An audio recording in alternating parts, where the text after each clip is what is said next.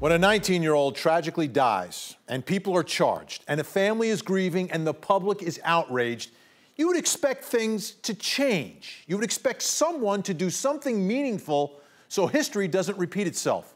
Unfortunately, tonight, I can't say that. Max Groover was a 19-year-old freshman at LSU. He was rushing a fraternity.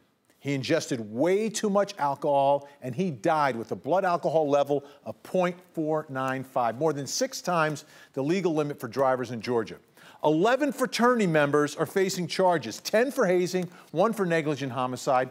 LSU then shut down all Greek activity on campus after Max died.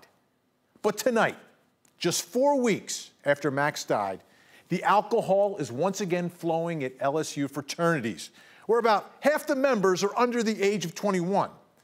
And tonight, LSU is supposed to host a task force meeting to help root out the dangerous behavior.